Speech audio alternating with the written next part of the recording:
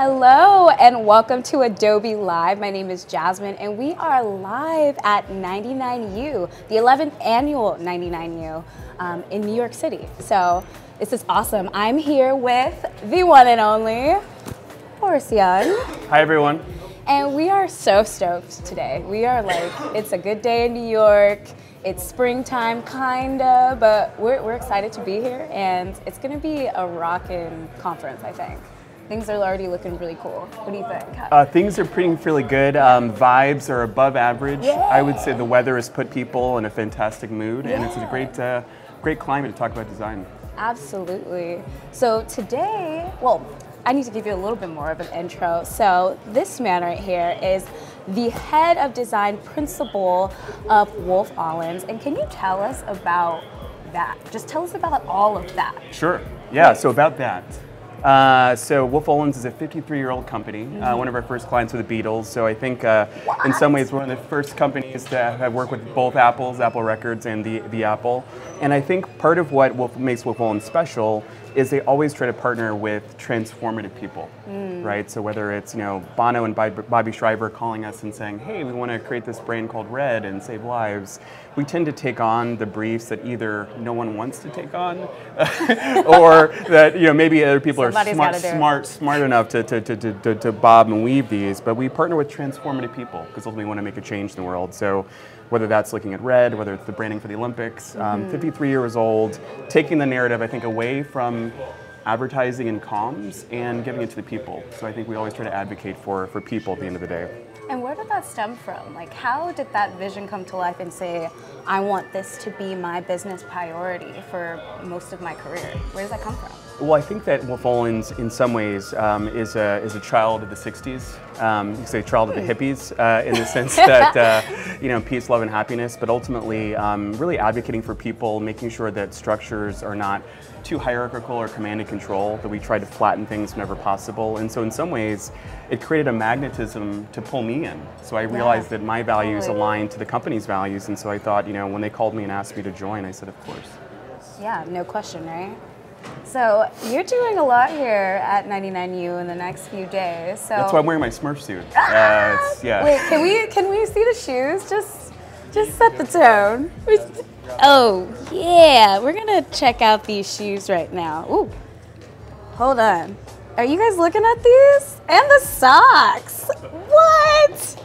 I was not prepared. That's the most flexing that's going to be done in this session. So don't get your hopes that there's going to be no more contortioning. That's all the flexing we need. That was amazing. Thank you. The tone. Thank you. So you're going to be talking about future design. Yes. And you're doing a master class here. So give us a little bit of a sneak. Like, what's going on? What are you going to do? What are we talking about? Absolutely. So I think a lot of thinking about future design is taking it out of an academic place and telling designers, hey, every designer is a future designer. It's just that your briefs are either 3 months or 300 years. So in some ways, no designers can be off the hook and saying, oh, I'm not a futurist, because you're really trying to adjust a future condition. Really, that's what a design brief is. And so a lot of what I try to do is put some kind of skin and kind of flesh out what does it entail to think about the future. A lot of people believe that you can look into the future, you can see an inevitable outcome, you can say, I'm going to write a brief to have a preferable outcome within a realm of plausibility. But I think that's misleading, because if we could actually see the vague outlines of the future, we would all be kite surfing. So I think the more realistic way to think about it is that we're probably walking backwards into the unknown, looking at things that are reassuring places that we've already been, which then represents both the challenge of not bringing our biases into the future, but ultimately just embracing what the unknown has to offer. So it's a little bit of kind of let go versus believing that we can control and shape the future within an inch of our lives. Oh yeah, you can't control Mother Nature. You can't control a lot of things. Oh my gosh, the chat is getting wild. I forgot about you guys, so sorry. Thank you all. We got Hi, Ben. Valdair, Ben, hey, we have Faisal, I'm so sorry if I butchered that. I want XD tattoos. How do you guys know what's happening? This thread is unbelievable. Creepy. I'm just kidding. We love you guys. Andrew, hi. Oh my God. You guys are up and just busy. I love it. Oh, wait. Hey, BFF, you have a BFF on there? Oh my gosh, BFFs, Lee, you can totally have these shoes. We'll take this offline. You have to fight me for them though, because okay, I want unbelievable. them. Hi, Ty. So, I mean, we have a pretty action-packed 2 days. Yes. So, what is the point you want to get across while you're here? Like, what is the main? We talked about a little bit of like what you're going to be speaking about in your Better Future talk, but what do you want people to leave with? Yeah, I think that the biggest thing, there's one thing that I would love people to leave with, is that future design should not be a chase after novelty, but it should really be an intention towards equity.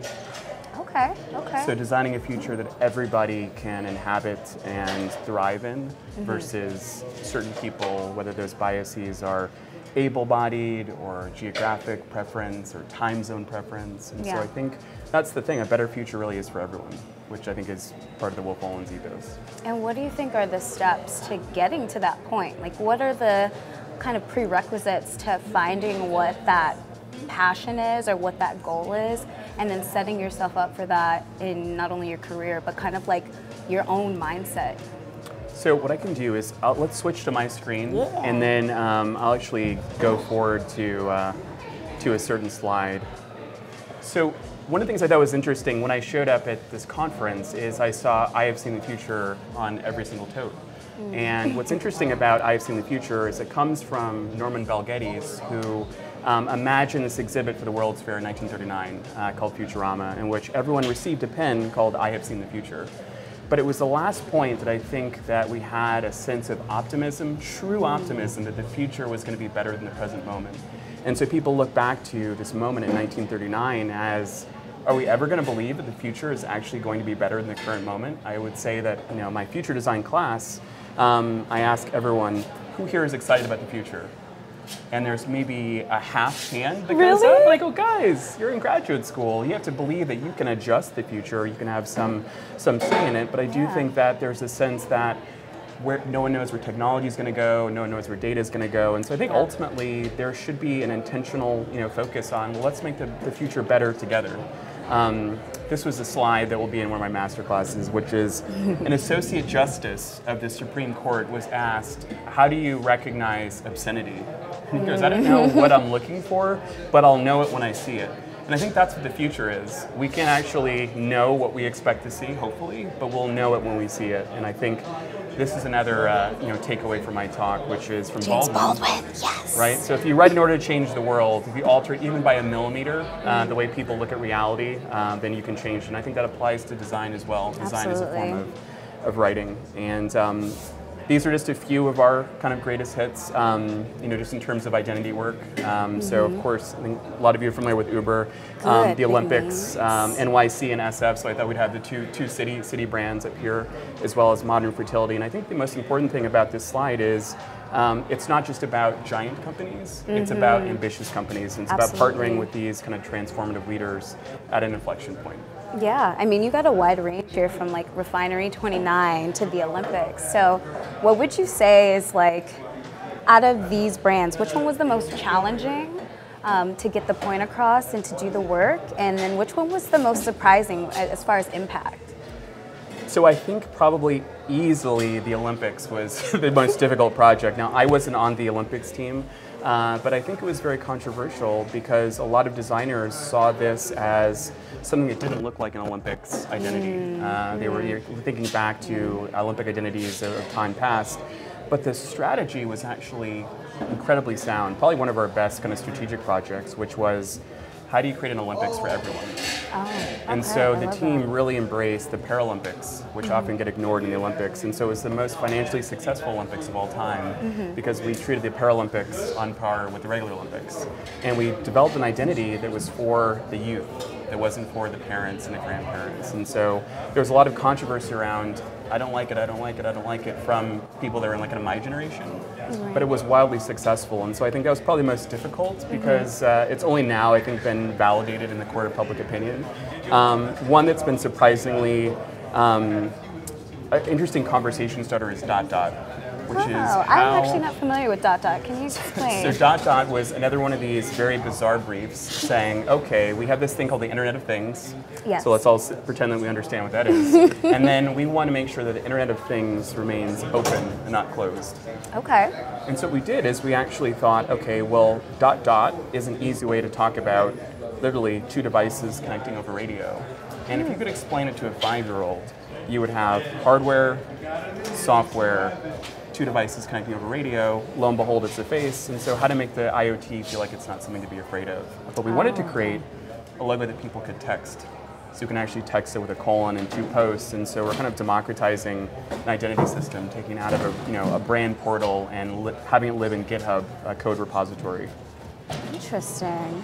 Okay, so I love the logo, by the way. It's just like very approachable and fun and friendly, and everything that you just explained about it, you wouldn't even really grasp that in the first look. So it does kind of exude so much, but within the identity itself, it's very modern and sleek and just approachable. I think that's like one of the most important things, at least what I heard, is like you want this thing to be more digestible to the public eye or to the design eye or whomever, and it definitely portrays that. So you definitely got me in there.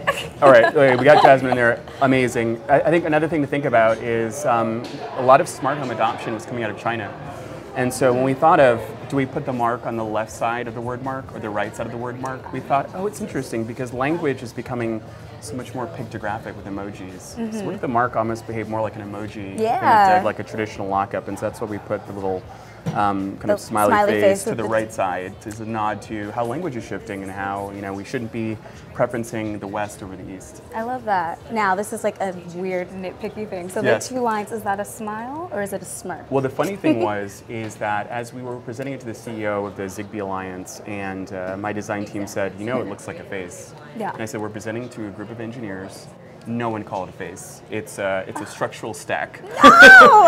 And then we got into the meeting and we showed it, and they go, "Oh, it's a face! I love it." I totally see a face. Hallelujah! And I was like, "Of course it's a face. We all love faces." Oh, bless the engineers. Yes, exactly. Hi, Kita. Oh my gosh, so nice to see you. And Tim. Oh my gosh, you guys are just. I love you guys. You guys are so cool. We see them all the time. Yeah, may the 4th be with you, Munir. Okay, so rewind. Yes. So I want to know personally. Yes. What has been? I mean, you've done a lot. I mean, you worked at Interbrand. You've kind of built this platform with Wolff Olins. You have so many accolades. You got your MFA from. That's you. You got your BA from Cornell or BS from Cornell and Human development. Human development. Oh, that's very interesting. Human development. And then you got your MFA from Yale. Yes. Like, holy cow. So, I mean, with all of this success, and I'm sure a lot of it is like both career and personal, professional success, what has been like the cherry on top of everything? And it doesn't have to be related to Wolff Olins, doesn't have to be related directly to your career. It could be something completely internal, but what's that? This one's easy. So it was getting married. So so my wife Jane, who may be watching. Hi Jane. Hi Jane. We got married on February 2nd, which is Groundhog Day, which is my favorite movie of all time. Really? And so we got married on Groundhog Day, and in the middle of a very turbulent project, and I think that is for sure the high mark for me in the last 5 years. And what do we love about Jane? Well, Jane's also a designer. What cool. I love about her is she stays incredibly grounded. I have a tendency sometimes to get swept away by ideas and vision, and she's the one that kind of puts it back down into a way that can be dealt with. And so I feel like it's a kind of a fire and ice combo. I love that. It's kind of like those, they have those creativity, like self-assessment tests. So it's like you're kind of like the dreamer, and she's like, what is it? Not the realist, but the other. No, I think that's a good way to put it. Right? It's kind of like, okay, let's come down, hot air balloon. Bring it down, bring it down. Exactly. All right, we got to be practical about this. Oh my God, this is awesome. Where is 99U? It is in New York, so we are on the East Coast. East Coast. Where are you from, actually? So I was originally born in San Diego. Me too. Come here. Oh, we can. Amazing. Yeah. So some people recount that I washed up the Pacific Ocean in a shell, but I think that's a myth.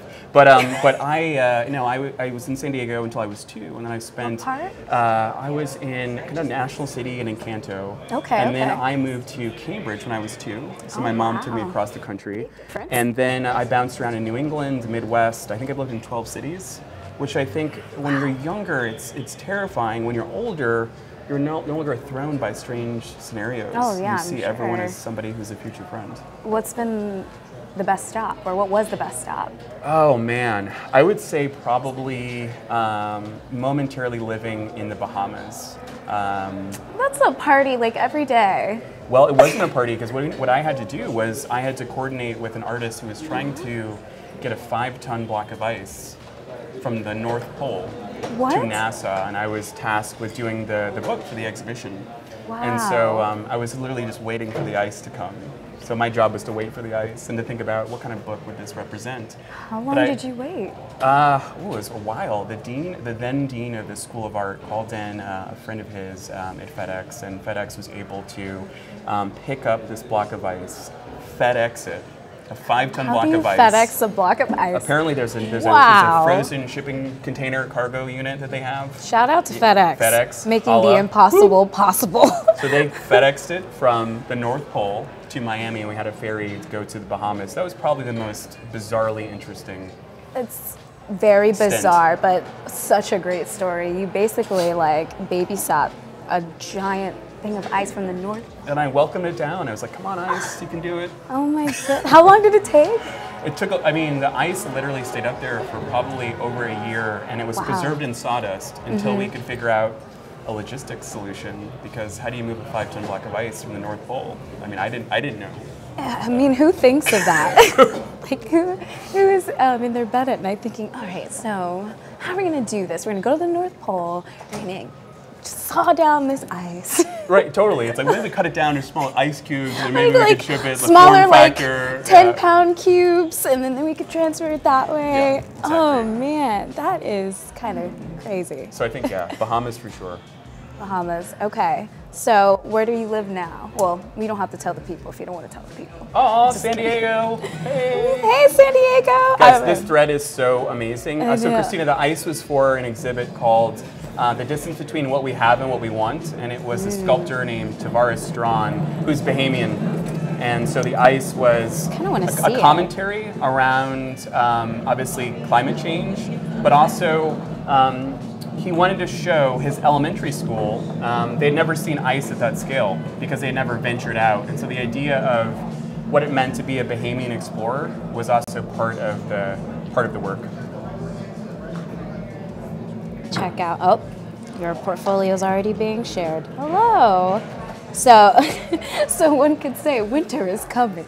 Oh my goodness, I love You guys are too good. That was really funny. I don't even watch, but I know that. That's the only thing I know. I think a swimming pool, definitely a swimming pool. I think there was enough ice to definitely for all this group to have a good swim. Nice. A good swim for sure. Good, big Olympic-sized pool? Roughly? Yeah. Okay. I second that question. Ice for mojitos. Yes, we're always having a nice time on the chat. Yes, I love it. It doesn't matter where we are. Hi, Anita.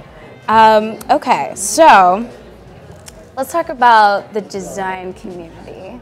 So you're kind of in the middle of all of these different areas of design, but bringing in like graphic designers, UX designers, systems designers, like what is the thing that kind of binds them all together?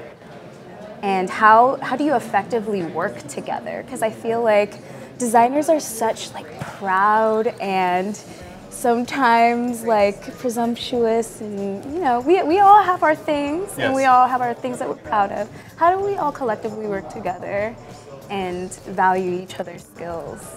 Well, I think the designers have almost, it's like they've like fallen in so many ways. So it's like the first time you tell your parents you're going to art school, and they're like, oh yeah, they're like, no, no, no, no. And then you go to art school, and then all of a sudden, like designers are like kind of the red herrings of the art school. It's like, oh, you're the applied arts people, not the fine arts people. And then you go into the professional world, and oftentimes you may be at the bottom of the totem pole, either in seniority, or there might be a like a strategist or somebody else, another kind of function or planner. Yeah. So designers like, well, what's my role and what's my say? And so one is, I think, giving designers a sense of agency, that what you have is enough, and actually there are skills you can build on, soft skills. Yeah. But I think painting a picture of team success that isn't too disciplinary specific. So what does this look like from a UX perspective? What does this look like from a UI perspective? What types of ways can we lend success that it can address both the user but also the needs of the business? And I would say that, our field, and I think you put it, I'm in the middle of what I would call the most dysfunctional 4x100 relay.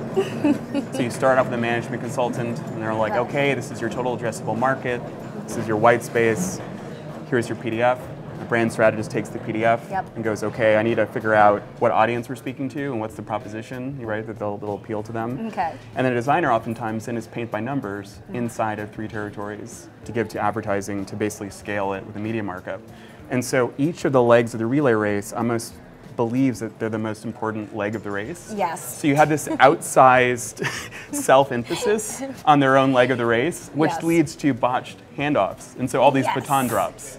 And so then it's like, well, what is a relay that feels holistic and selfless? And so I think that's ultimately what I try to imagine this relay working and perfect baton passes, and it's not about one racer, it's about the team victory. Yeah, and how do you accomplish that grounded teamwork? Like everybody's kind of got to be on the same wavelength, the same work ethic, right? Yeah. And so that's kind of what brings it together, because it's not even about the race itself sometimes. It's about keeping that composure, working well together, being able to read each other, and then that's how you win. And I'm not a runner, but my sister would probably attest to this. But I agree. And give her a shout out. Hi, sister. I have a lot of them, so I don't want to go through the 8 names and just be like, shout out, shout out, shout out. But totally, I'll do that. hi, sisters. Hello. Love you guys. Yeah. Okay. Oh, it's chat and win time. You guys, it's chat and win time. So make sure you start chatting it up, because we have a really cool prize this time. We are doing a custom Tattly tattoo kit. And fun fact, Tattly is based out of Brooklyn, New York. And we're here in New York, and you're gonna look cool with your fly tattoos. Couldn't show mine, but start chatting. Do you have tattoos? I'm gonna get one today. No, you're not. Well, I mean a temporary one. Oh, okay. Yeah. We'll talk about the other one later. Maybe I'll get All right, you guys start. And this is when the chat just starts. love all the...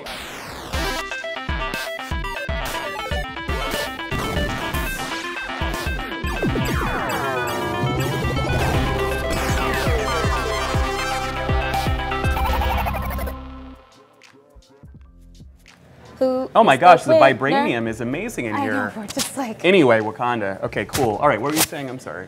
We're waiting for the winner. Oh. Who's gonna have, you're gonna have a matching tattoo with this person. Ooh, tat me up. Come on. Rice is looking pretty, wow. Well, you guys are slowing down. What's happening? Who is the winner? Who is the winner? Who is the winner? John! I was like, oh, is John it John? Olsen. I know John Olsen. Hi, John. Come on, guys. Who's the winner? Keep going. Also, John, you did a great job on your live session. Hi, Lena. Dioga Costa. Dioga Costa? You're the winner. Congratulations.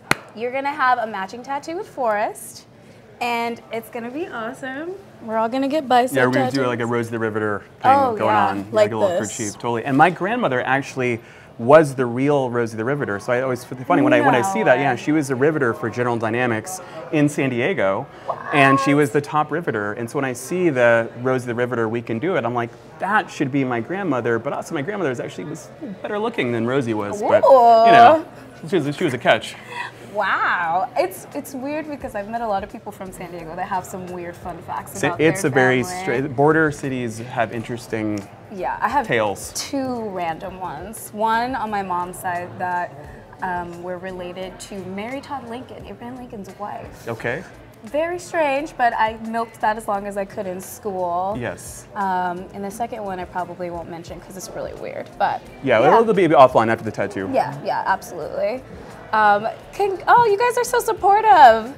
Dioga, you're gonna show us your tattoos, right? When you get your pack, we wanna see your sleeve going on. Make sure we're all matching. So I want to ask you about, so in 2017, you did this blog post about, I think you did a talk in China, and it's around diversity as a competitive advantage. Yes. And as someone who is always trying to be a diversity advocate, can you tell me about that and where that came from and what inspired that conversation? Yes, I actually, Paco, can I switch to my screen again? I have a,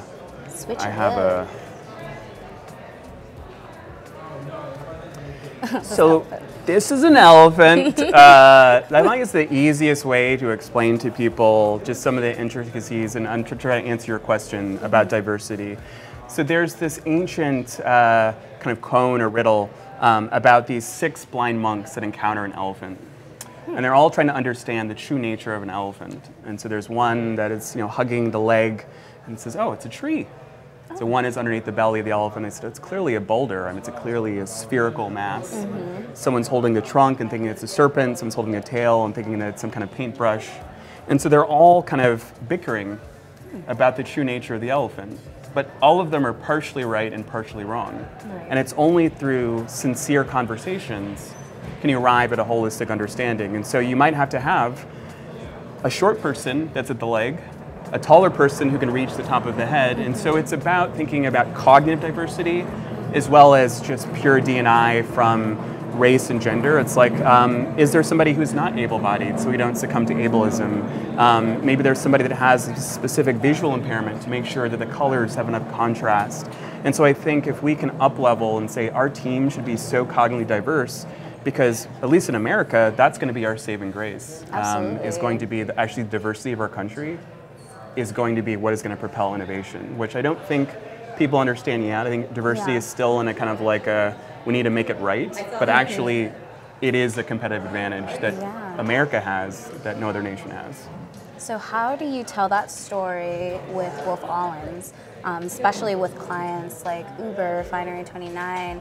I feel like those are really great platforms to tell that story. So how do you incorporate that from the get-go in the brief and try to encourage these companies to embrace it and push through?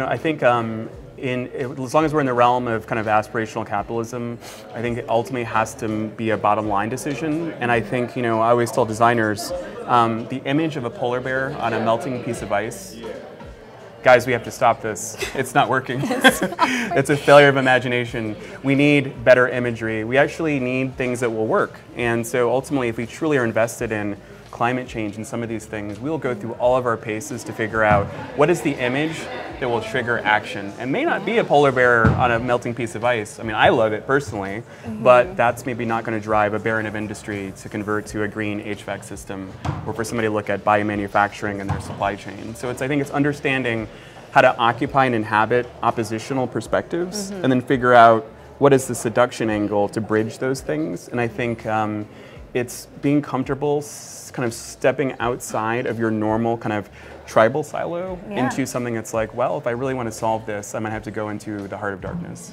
Nice. I mean, you have to, really, to kind of come out of that thinking outside of the box, right? Interesting perspective on diversity. Yes, really awesome. The chat win is over. Oh, I'm sorry your stream is lagging. Next time, we'll have more along the next few days. So I think when I read that, you spoke about that in China. Yes. And so why that? It was a conference, correct? Yes. So why that conversation? How did that spark there, and what kind of enabled that? And then what was the reaction from that? Well, I think it's interesting. I think all the Americans that happened to be at that specific conference were always pleasantly reminded that we are so far behind China in innovation. I think there's a sense of being in San Francisco where you think we're at the epicenter of innovation. Then you go to China and you're like, Whoa. okay. All right, we'll slow our roll. This is actually innovation at pace. And I think most of the conversations are around how the population density of China is leading to more sophisticated AI and machine learning. And so I thought, well, what is America's competitive advantage if it's not population density, if we're not looking at metropolitan areas? And ultimately it would be the diversity of the people. Yeah.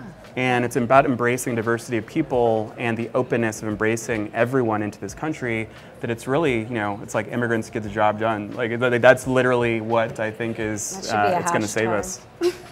Yeah, totally. We should open it up to questions. Does anyone have questions in the chat? This is your time. It is up to you. Let's see. Good morning, good morning. Hi, Roxanne. Anyone have any questions? You guys were so active. We're looking a little stagnant. Okay, hold on. I think I know what to do. What do we got to do? Hold on. I'm gonna go below. I'm gonna go below desk, and I'm gonna do another high leg kick. Oh yeah. Hold on. Wait for it, Thread. Hold on. All right. Drum roll. Woo! All right. Are we? All right. Where's okay. the questions? All right. Oh, yay. Thank you. Does anyone have questions for Forrest? Or is it too early for you guys? We're ready. Oh, here we go. Here you go. Hi, Roxanne again. Good morning. Yay. Oh no, I think that they're a little laggy. I think that's why we're a little slow. But that's okay. You've been asking phenomenal questions. So if you want to ask another one, I will totally gladly answer it, and maybe it'll address some of these things. Yeah. Tim, that's a great question. Maybe the peeps will come back. Let's talk about awards. Awards. Cans. Cans gold, dude. That's the Olympics of creative, like of everything, really. Talk about it. Well, and what was the win? What was it like? Yeah, no, it's interesting. You know, awards are, I think, a blessing and a curse. I always think that it's important for designers to understand what goes into the award show process, but ultimately that you should feel like whatever your work is gold medal worthy all along the way. And I think that awards are in some ways just an indication that somebody else recognizes it. I think that sometimes people, I think, try to engineer something for award shows, like we're going to make this for an award show. And I think that that's the type of work that contributes to, I think, the designers supporting the myth of more. Make more to win awards, make more to chase novelty. And I think that if the teams focus more on the work at hand, they'll be more successful in award shows, but also it's a great opportunity for designers to practice articulating, you know, what is the brief? A lot of times you see on visual blogs, there's never a mention of the brief. So designers are commenting on form factors and typography decisions, but not, did you meet the needs of, you know, what the client was asking for? And I think for designers to get a bigger seat at the table, we need to start incorporating briefs and what is the problem you're trying to solve so that we understand how design is actually a valuable problem solution tool. Yeah, I think it's very impactful to tell that end of the process. I think, I don't notice that it's, you know, we miss that. And that's like the very beginning. That's where it all begins. That's where the ideation starts. So I think it's important to kind of speak on that and what are the challenges to knowing your client, understanding the need, and then executing it effectively. So that's a good call. Okay, so you asked, second question, Yes. you asked what was it for? Yes. So we were working on a commemorative poster for Nelson Mandela's birthday. Wow. And his health declined, and ultimately he ended up passing, and so we wanted to make a commemorative poster for his life. And the limitations of the original poster program was an A2 poster size. And so we thought, well, that's an interesting format, but if we really want to celebrate his life, I mean, his life was about being a source of light and optimism in the most darkest and dreary prison cell on Robben Island. And so we actually measured the prison cell of Robben Island, and we figured out a way to fold an A2 poster to the exact footprint of the prison cell. Wow. And so people, you know, were taking pictures of themselves standing on top of the poster and saying a person spent an inordinate amount of time in this confined space, but ultimately the poster was bright. And so it was about light overcoming dark and dreary, and so that was what was awarded. That's so powerful. I need to find that. I need to see that visually.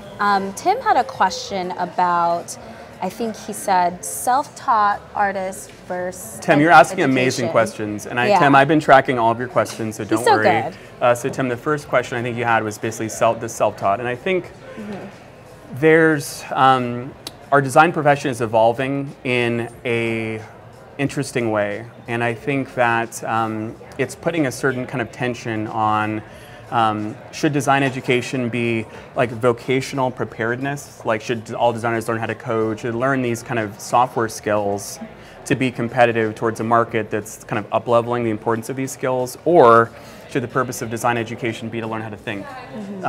Because maybe we can't prepare for the situations we'll be in. It's like a mixed reality brief, and we had to figure out what the heads-up display is doing and how would you prepare for that in art school. And so I think it's a bit of a blend. I think that all designers need to task themselves with doing self-directed work to understand what is their place of passion.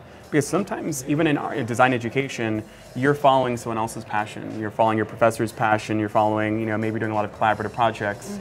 But just really understand what you're passionate about and freeze that and understand who are your heroes that you admire throughout time that have supported that. Who are the people that oppose that? So you understand your own kind of design constitution. But then I think, back to your second question, do you ever have to fire a client? And so I always tell designers, there's the TTL rule. So every client engagement, when you meet them, you should say, does this person have taste? Yes, the person does. Does this person have trust? If they don't have taste, to trust that I can kind of lead them as an expert. And if you don't have taste or trust, you should get deep flags should go up. And ultimately that's a sign to go, because I showed it to my German Shepherd, and my German Shepherd doesn't like the logo. No, I walked away. Yeah, barked. Oh wow, barked. Yeah. That's aggressive. So that's where I think designers just get swayed by indecision, and I think it's important to just be mindful of the time that you spend. Time is so precious, so spend it with people that are valuing what you're putting forth. And I really think, Tim, your question is super topical, because I think a lot of these things I'm seeing in design education, especially with a lot more international students that are seeing the value of like an American art school education, is the balance of self-taught. Designers really need to figure out what they're passionate about. They need to do self-directed projects so they understand, given your own brief, not a client brief or a professor brief, what would you make if you could make anything for the rest of your life? And I think it's important that all designers can answer that. Someone had a follow-up question to Tim. So a degree versus like online education programs like lynda.com, Udemy, Skillshare, what do you think the value is for or against those systems against a degree, or if a degree is more valuable than those systems? What do you think? Where do we stand with that? Well, I'm very excited by a lot of, whether it's MITx or a lot of programs that are basically looking at free education. I think that's one of the things that our country doesn't get right. I think Cooper Union, go Cooper Union, in terms of thinking about free art school education, because I think you're truly getting the most qualified candidates who then are not saddled with debt. And I think this is incredibly important, to not feel that art school is at the risk of 5 years or 7 years of struggle. And so I think, Tim's just on a roll. Carrie, thank you so much. So in terms of Josh's point about aspirational capitalism, I think it's important just to think about, if you know that you're working with publicly traded companies or giant unicorns, you understand that unfortunately the bottom line is going to be what people are looking at. And so you can use that as a design tactic. If you are working with a duopoly, whether it's a Lyft and Uber or a pair, you can say, I want to raise the conversation of accessibility for both of these companies, because I know that they're so competitive that if I raise one ship, then I can raise both ships. And so I think it's important to understand the realm in which you're operating in, and the ways in which you can actually utilize those as design levers. Kita has a really cool question. So she says she's passionate about what she does, but not necessarily about people. So where does she stand in the job market and just being a creator? So I think, Kita, you're probably one of the few people that's actually telling the truth. I think if you look at why so much tech has gone wrong, it's people actually don't truly care about people like they kind of care, and we're in this kind of care moment in time where we need to like truly care about people if we're going to say we care about people. But I actually feel that focusing on yourself in a truly intentional way, understanding what a successful project looks like for yourself, what is interesting to you guys, and ultimately, what that feels like is incredibly important. And so I think that most designers should have that internal compass. If they don't have the internal compass, then you're going to be swayed by the forces of client trajectory, the turbulence of the competitive landscape. And so I think that all designers should be asking the same question you did, which is, what am I passionate about? And before I think about solving the world's problems, what am I passionate about? Right. So when I actually am plugged in, I can deliver the goods. What makes me tick, right? You guys have some great questions. Ty wants to know, choosing a potential client, how do you know when you're choosing a potential client? How do you know when they're right for you? And I think that kind of goes back to what we just talked about, right? Your passion. So whatever makes you tick. Taste, trust, or leave. Taste, trust, or leave. Nice. It's a little acronym, little TTL. TTL. If you don't have taste or trust, you got to look for the door. Yes. Jessica says, how do you deal with designer burnout? We all have to deal with it. It's so rough sometimes. If you're really pushing, and design is such a young discipline that burnout can happen from so many different vantage points. Burnout can happen from, have we run out of references because our design discipline is so young? It can be burnout in terms of, kind of keeping up with, competitive landscape. It can be burnout in terms of, I'm just not interested in the stuff that I'm making. It just doesn't excite me anymore. And I think the best thing for designers to do is to not look at design. I think that we are overwhelmed. Like, we literally see more beautiful things than anyone has seen in like the history of time. Like, literally, probably today, I'll see more beautiful images than a human, like in 1960, maybe saw their entire life. Wow. Right? That's just on Instagram, that might be on stage, that might be in a conversation, that might be something on your phone. Yeah. It's like, how do we deal with like we're seeing like beauty that might have taken 10 years to arrive to a mountaintop or a summit. And I think that these conditions, force us to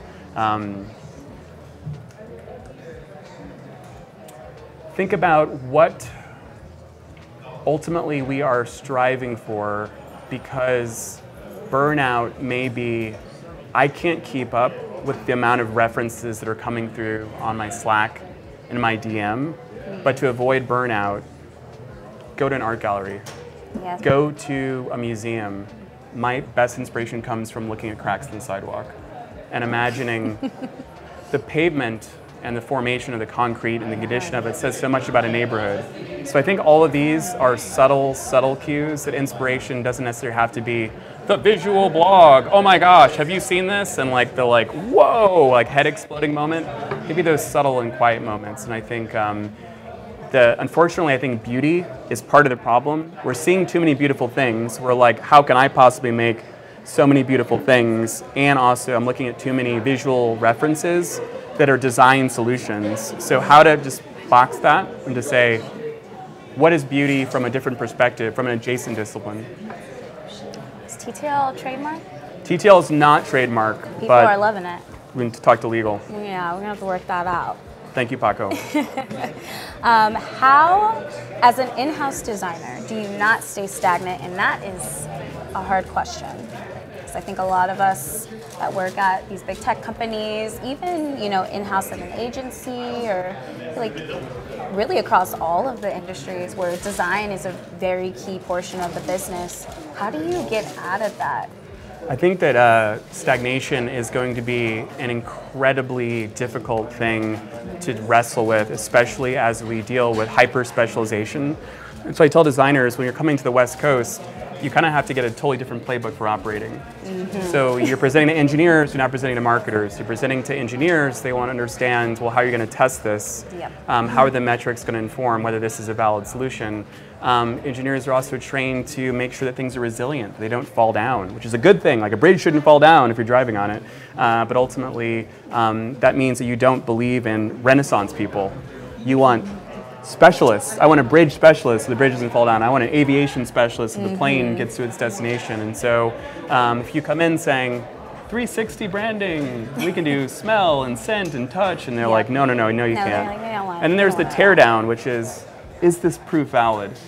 Yeah. And it feels like you're being attacked, but it's actually, I just want to make sure this bridge is going to stand up. Yeah. And so it's a reframe, but ultimately I find this to be the best type of feedback, which feels more transparent, more direct, and more honest. And so I think it took a while to get it to kind of adjust to the kind of engineering way of working, but I think in terms of stagnation, the first task is how is the designer going to communicate with a different type of audience? That's the first thing, from designer to designer to marketer to designer to engineer or to design ops person. That's the first thing. But also to think about your goal towards personal mastery. So what do you imagine to be a mastery of skills? Is it about you in a room being able to convince somebody to say yes to something? Well, then that sets off, these are the skills I need to master. I need to take an improv class. I probably should take a Toastmasters class. Should learn how to breathe. All these things. If that's interesting to you in terms of a trajectory towards mastery. And so I think it's different for every person, but ultimately that's what I would suggest. Okay.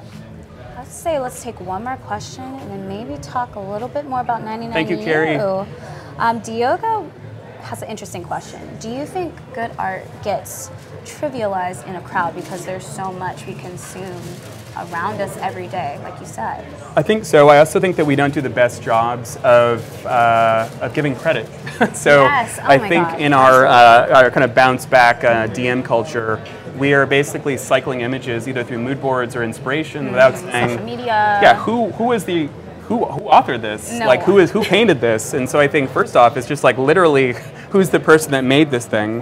And then if I understand who made the thing, then ultimately, why did they make the thing? Which is another thing that people don't talk about, which is the brief or the inspiration. Oh wow, this was inspired by, sitting at a tarmac. Like, oh wow, that's amazing. Maybe I should, be more mindful I'm on a tarmac. And so I think part of it is crediting and understanding the source of what's being made is the first thing we can do to try to offset that. Yeah, and that's where, honestly, that feels like more natural in terms of like getting that inspiration. You see something on a screen and yeah, it's beautiful, but how does it resonate with you like internally? And a lot of the times I'm on Instagram and I'm looking at like these short videos or like beautiful photography and I'm like, what inspired that? Why did that person create this? And you just don't get that context because everything just gets lost sometimes. And so yeah, I definitely agree with you. It's hard to acknowledge. Your name looks so good in typography. I was like, I'm sorry, I'm like Jasmine, it's such beautiful letters. You know what? When I look at business cards, it is like so annoying. I can never choose. I'm like, ew, it looks gross, like in all type, but so you hit upon something amazingly apropos for this conference, which is the value of context. And so to echo the point on the balance between corporate and self-initiated, or ultimately about art being lost and the spin cycle of beautiful imagery, is really thinking about one, crediting and understanding the source of inspiration, but that is part of a larger problem of contextual understanding of an idea. And this is a problem with design blogs, right? We start to critique, we don't like it, we love it, we love it, but what was the brief? What is the context around this design? What were these designers trying to solve? Why did they choose a bubbly typeface? Why did they choose a very angular solution? And I think if designers can provide more contextual cues to what they're doing, it helps everyone, including the non-designers, understand, okay, now I understand how we could view success. Yeah, and that ties into like award seeking, finding that niche that you're passionate about when dealing with clients, when just producing work. Like all of that kind of ties together and then it pushes you through, pushes your skills through. And so that's all of it, everything that we talked about today kind of stems off of that. Like, who are you? What do you like to do? What's the context behind it? And then how are you going to push that through the world? So we covered a lot. We got really deep in this. Okay, so Thread, what you guys need to understand is Jasmine and I are up here rocking Adobe Live. There's literally a sea of people out here going, everywhere. What is this Wakanda show? And it's freaking awesome. You might have to do one more leg kick. You gotta do the bounce. You might have to do one more leg kick. Yeah, okay. All right, hold on. Just for the people Let me go down. Hold on. Okay. Woo! All right, this mic is on. Point, boom. All right, we're like right in the thick of things. I think we got a few more minutes left. Tim Brown is going to be here. He's the president and CEO of IDEO. Who are you excited to see? Do you have any old friends around? Well, John Olson's watching, so I hope I get to run into John Olson. Yeah, a lot of very exciting people, and also people. Feel free to DM me on Instagram. I know I put it out there for the people that are this dedicated to be on this thread right now. I know. Just feel free to give me a shout if you have any questions about something. So, again, this is about scaling ideas and being helpful. So let me know. Yeah. Are you guys listening to the talks all week, for the next few days? Let us know who you're excited to see and hear. And Roxanne is just rocking the chat right now. Sheila said, great kick. Thank you, Sheila. Hoxel, hi Hoxel. Nice to see all these familiar faces. Oh, Christina's come up with another one. Purpose, passion, and vulnerability. Wow. That's a good one. Wow. PPV? Sounds okay. Maybe not an acronym. Not an acronym, but love it. Yes, we love everything else about it. Asama, hi everyone. Glad to see all you and friends. Glad to see you too. So are you excited for your masterclass? Oh my gosh. Yeah, and I was looking through some of the attendees, and we have people from in-house teams, from art schools to consultancy. So I'm so excited to get such a blend of different types of practitioners. That's awesome. They gave you that information. I know. It's amazing. Awesome. So what are we learning? So I think, again, that the future design approach should not be about chasing novelty. It should be making sure the future is about an equitable future that everybody can thrive in. And I think that's the big takeaway. And I'll just basically discuss some tricks of the trade, how to navigate. I love it. People are it's getting really rowdy here. It's getting really exciting. I had a fun little thing when I found out I was going to be hosting you. So your first name is Forrest. Yes. My last name is Whitaker. Oh my gosh, no way. So people always assume I'm related to Forrest Whitaker, and I'm like, he's got 2 T's, I got 1. But I was like, oh, so our power duo name would be Forrest Whitaker. Guys, this is a miracle. It's an Adobe Live Adobe. Miracle. Forrest Whitaker, are you kidding me? Is this Forrest happening? Whitaker, if you're listening. Oh man. DM us. It's so bizarre. I remember I did a book report on Forrest Gump when I was in 7th grade, before it became a movie. And little did I know, in 1994, that my life would forever change. And I got no Gump jokes came on the thread, which is amazing. We phased out. Oh, yeah. Oh, yeah. Yeah, but, Forrest is such a cool name. Forrest Whitaker, it's great. We do our collab, Forrest Whitaker. Yeah, maybe you should talk to him. Yeah. I think you guys can do some cool things. Yeah, we'll see it. A little co-branding. Yeah. Little identity work. Trees that make you weak in the knees. I love it. Oh my goodness. Yes, focus on what you enjoy. How do I get involved in your masterclass? Well, Sheila, you have to be at 99U, but maybe Forrest has some interesting resources that he can lead you to via the comfort of your own home. Yeah, no, totally. And I'll just try to, just send me a DM. My Instagram is mcray, which is EMCRAY. And I'd be happy to do a SlideShare or something. I have to just get it into SlideShare format. But again, wanted to just be able to share these ideas with all of you. Absolutely. Let's see. Good job. I would love to. I just need to pay off. Any last questions? We're in our last minutes, guys. It's been so fun. Yes. 99U is it's already popping. Oh my gosh. And Forrest Whitaker is just clearly... Forrest Whitaker, please. DM us, yes. at us, something. Yes, we need to amazing. do some collab. High kicks. If you're alone in a room, just do a high kick. Even if the kick is not that high, just kick. I want to see a high kick gif. Yes.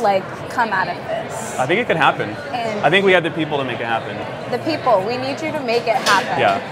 But they have to be awesome shoes. So some type of glitter. Wait, was Tim talking about don't jinx the collab, the Forrest Whitaker collab? Oh, okay, knock on wood. Okay, we'll talk about it. I'm superstitious. Okay. Oh, nice. He's got the Instagram on deck. Thank you, Tim. Nice. So again, we are here live at 99U. I've been here. It's been a pleasure with Forrest. And up next is Tim Brown, President and CEO of IDEO. So stay tuned and enjoy. Thank you all. Out. Adobe Live out. Forrest Whitaker. Yeah.